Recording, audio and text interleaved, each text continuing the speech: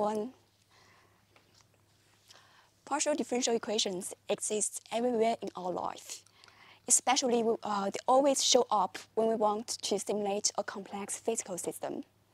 Here is an example on airfoil dynamics. So engineers in airfoil design will use a simple partial differential equation, Navier-Stokes, to simulate the entire complex airfoil system. The solutions from Navier-Stokes will be further used to analyze the forces around the airfoil. So guess how much time and effort engineers will take to solve this concise equation? Seconds? Minutes? The answer is days or even months. That's the fact.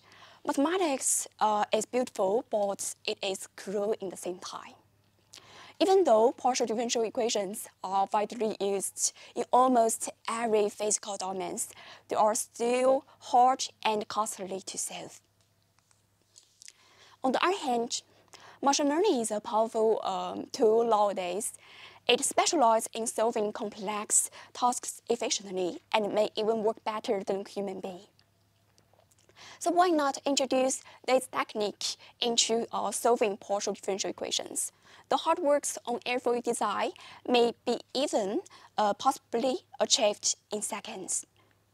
So that's the target of my thesis, using this technique to accelerate the simulation on solving partial differential equations and solve the life of engineers. In fact, physicians have already thought about using those techniques when solving machine learning to replace the old and expensive mathematical models. But there is still a long way to go. The one biggest problem we are facing is that machine learning makes mistakes. We have all experienced that Google Translation returns us a sentence that doesn't even make any sense. Well, it may also happen when we apply machine learning in physical domain. Mathematics doesn't make mistakes, but machine learning does.